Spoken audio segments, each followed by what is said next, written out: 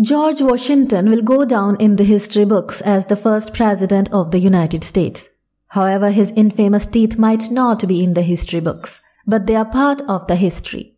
It was no secret that Washington destroyed his teeth by using them to break walnuts. During his 20s, Washington's teeth all fell out except for one. For years, people thought his teeth were wooden. The rumor likely started because his false teeth became stained.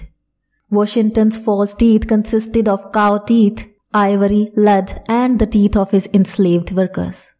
He was so uncomfortable wearing them that he rarely smiled.